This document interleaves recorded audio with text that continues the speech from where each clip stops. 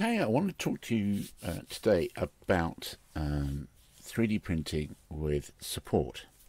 Now, I've got a bit of reputation for just saying never use support, and it's kind of true. Quite often you can use your wits to come up with a different way of designing the thing you want to print in such a way it just won't need support. But what you can do is build your own support, design your own support. So what this is one of those quick release tripod mounts, and I want to reproduce it and do various things and attach iPads and phones and what have you with this kind of snap-in slide, so that should clip in place there.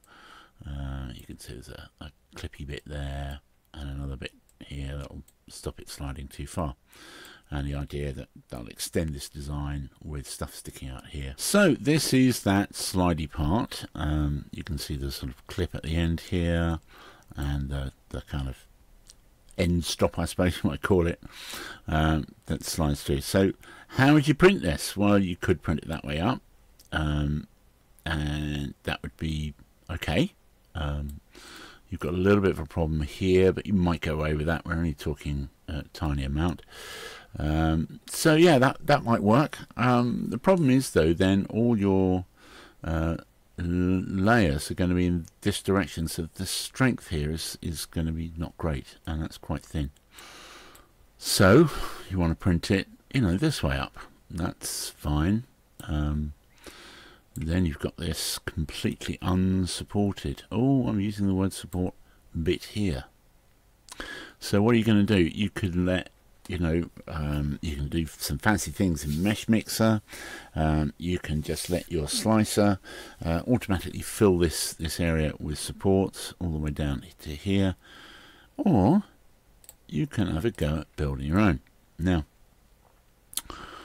they're not touching. In theory, that's 0.2 of a gap there. Now this might be a complete disaster. Well, this is a pretty famous item. This is part of that G-clamp that's fully printable, and it's brilliant design, really good. But there are a couple of thoughts about printing it. If you just print it this way up, you're getting all the layers this way again. So we've got the same problem, and in fact I printed out one and just knocked it ever so slightly with my knee. Now I've got a big knee and everything, but really I don't think it should have broken if it had been rotated around the x-axis 90 degrees, and okay, that would lay it flat. Now this is going to be a problem because it's going to need support. I mean, that really, yes, I am a cheeky monkey and do try various tricks, but that, that's just going to be horrible spaghetti down here. It would never work. As I say, I'm no support Nielsen, but on this occasion we're going to need some support, which that just might print, and in fact that might make a better object.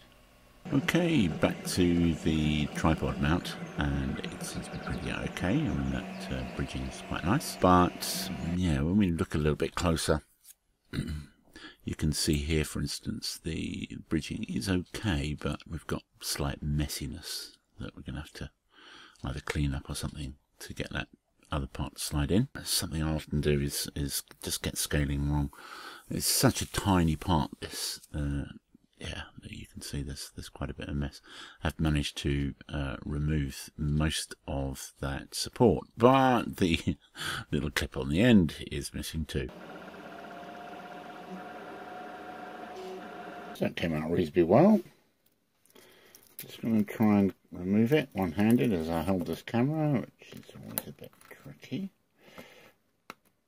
But actually, having these somebody has called them talons for my guitar playing.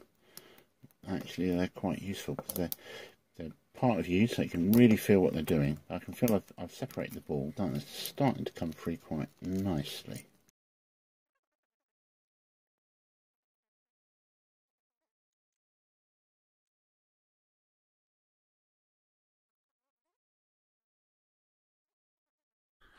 Yeah, and this is what you end up with, and you can see two reasons why I don't like just using support blindly, really. You can see that flat bit where it was on the print bed, and you've got all that stuff to throw away. And of course there is no away, and recycling it is tricky. So obviously the build your own support project with the tripod mount was a disaster.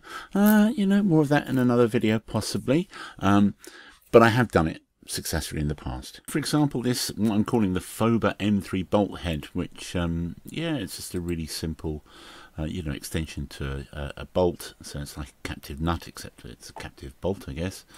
And you know, you've got this built-in support, and it prints out quite nicely, and they just snap away the cones, and it leaves quite a handsome looking thing. And the other thing, as I say, is to modify the design so it doesn't need support. And so, am I still no support Nielsen? Well, not quite, but I do think it's not always the best solution.